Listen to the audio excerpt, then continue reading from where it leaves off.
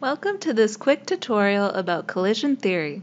In this video, we will be using the PhET simulations to understand what it takes for a reaction to occur. As we will see, a successful collision requires both enough energy and the proper orientation to lead to a reaction. Let's first explore the role energy plays. Let's start by shooting molecule A into BC. They collided, but the reaction did not occur.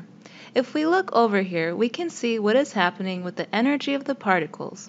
The total energy line is too low to form products. Let's add some more energy in the form of heat. Once we added heat, the particles move faster, signifying that they have more energy, allowing the reaction to occur. If we cool the contents, the particles move slower and they will not react when they collide. So, we can see the role energy plays in a successful collision.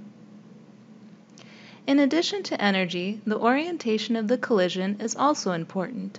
For each of the previous collisions, the particles were colliding end to end. Let's see if we can get the molecules to collide at a different orientation. Let's make sure that we have enough energy so that a reaction is possible.